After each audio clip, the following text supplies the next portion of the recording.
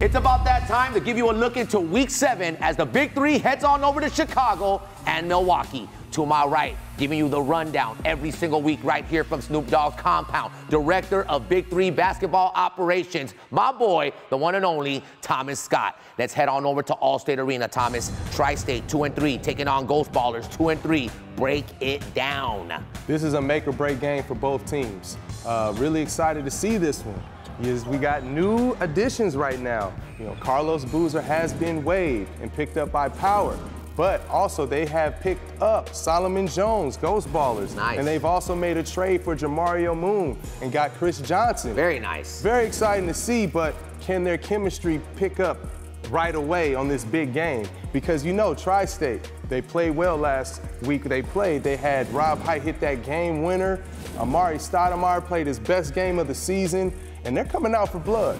Absolutely. Let's get on over to Game 2. The 2018 Big 3 champions, 4-1 Power, taking on the 3-2 enemies. Big game for both teams right here. T. Scott, let them know.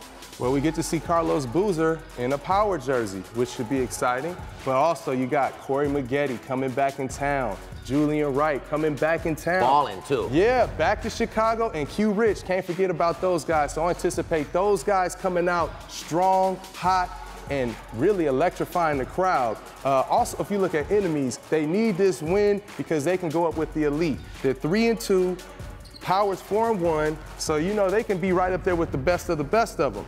And so let's see what Craig Smith, Royce White, and Perry Jones can put together, because when they're clicking, they're a tough team to deal with. Do the champions get back Birdman? You got an update on that, Thomas? Well, unfortunately, Birdman will be out this week. He injured himself pretty bad with his knee, but they're not losing anything. I think you got guys that are willing to step up, like Julian Wright, who's playing out of his mind, and we'll see.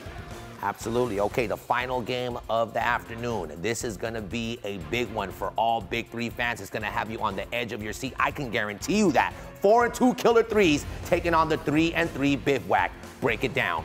Well, it's going to be a Royal Rumble, and I can't wait. And I hope you can either, because this is the game everybody really wants to see. You got Steven Jackson, who's now going by Wacko Jacko. Uh-oh. Whatever that means. Going up against Josh Smith, who's never going to back down. So I can't wait to see that. And then you got Will Bynum back in town. Yes. Man, it seems like he's playing in cleats and everybody's on roller skates. And I don't know why. But guess what? You got another guy like that, Frank Nitti. Frank Nitti is back, and CJ Watson played great. And those two guys are hard to stay in front of. And also, you got Eddie Curry back in Chicago. Very nice. So, it's a tough one.